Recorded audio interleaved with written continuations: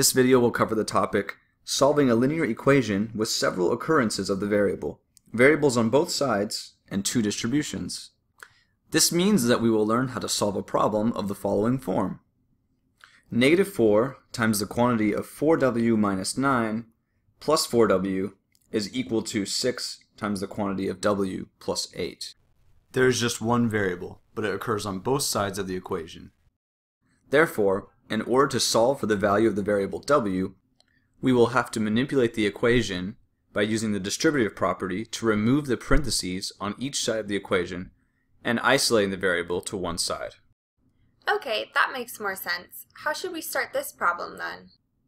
The first thing we want to do is distribute the -4 into 4w minus 9, like so, and we want to distribute the 6 into w plus 8. And performing these multiplications results in -16w plus 36 plus 4w equals 6w plus 48. By doing this, we now have individual terms that we can add together and eventually isolate w. We can combine like terms on the left side by adding together the -16w and the 4w to result in -12w plus 36 equals 6w plus 48.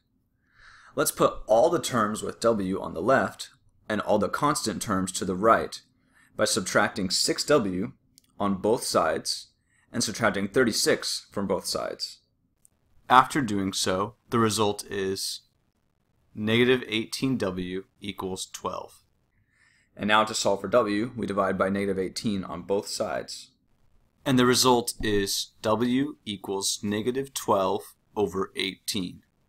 And after simplifying, the result is w equals -2/3. So if I get a linear equation with several occurrences of the variable, I have to use mathematical properties to manipulate the equation in a way that I can solve for the value of the variable. Very good summary.